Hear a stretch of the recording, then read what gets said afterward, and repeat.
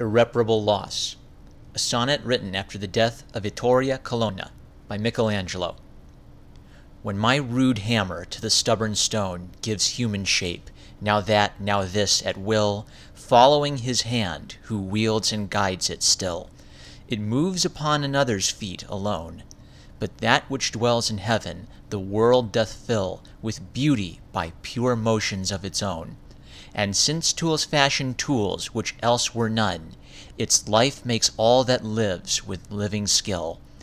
Now for that every stroke excels the more, the higher at the forge it doth ascend, her soul that fashioned mine hath sought the skies, wherefore unfinished I must meet my end. If God, the great artificer, denies that aid which was unique on earth before.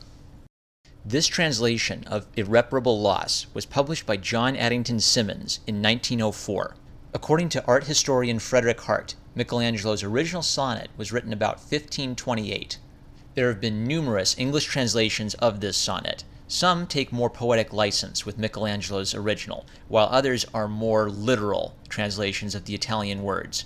You can see the original Italian version published alongside John Addington Symonds' translation. Columbia University has also published a translation of this sonnet, which argues that it may be in reference to the death of Michelangelo's brother Buonarrota.